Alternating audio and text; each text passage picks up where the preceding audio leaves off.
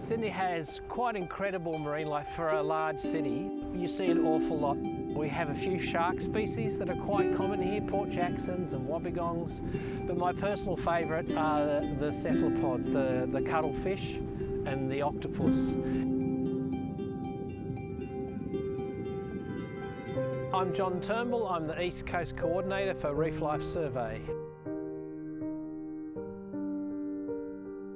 I learned to dive quite a long time ago, but then I stopped because I sort of thought, oh, there's not that much to see where I live around home in Sydney, you know, it's a big city, and I had the view back then that you really had to travel to other places to see cool marine life.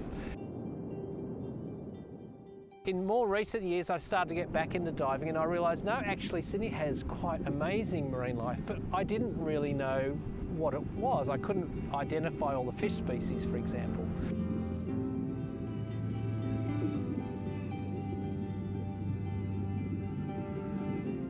I got involved in Reef Life Survey about 8 years ago. I was doing research into the marine environment and how it is viewed by humans.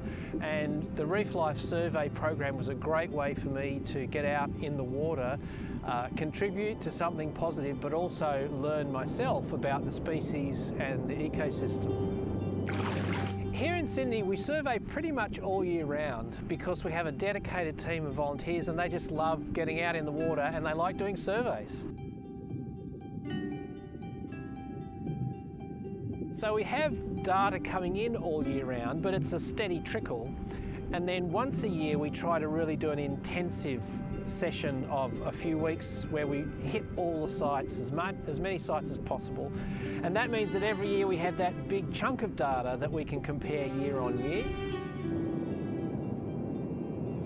10 years ago, they did a big circuit around Australia using a whole variety of small boats they could get their hands on shore diving.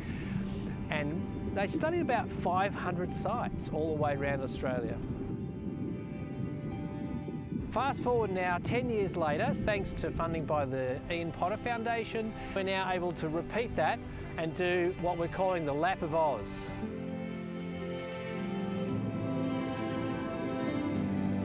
Here in Sydney, that's about 40 sites that we're coming back to. Normally in a year we would survey about 25, but this year we're doing the additional ones that maybe haven't been done for 10 years. And that allows scientists to look at that decade of change. What has changed over the last 10 years, not just in Sydney, but all the way around Australia. But the other thing that we're seeing is we're starting to see the impacts of climate change in Sydney as well, particularly on kelp forests. So the kelp forests are getting smashed by storms, they're being affected by pollution, but also the warm water coming down on the East Australian current. That combination of factors is weakening the kelp, and the kelp forests are starting to thin out and look a bit sick.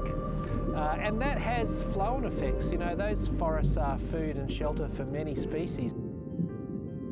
On land, if there was a forest over there and the trees were dying or the animals were disappearing, everyone would know in this local area. Whereas out here, under the water, it's a bit out of sight and out of mind.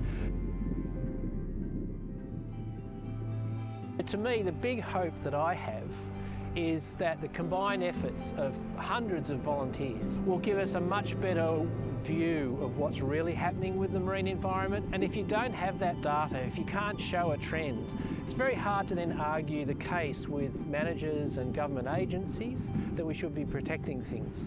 So to me, the big thing I hope is much more data coming from all those efforts, leading to much better decisions to conserve what we have.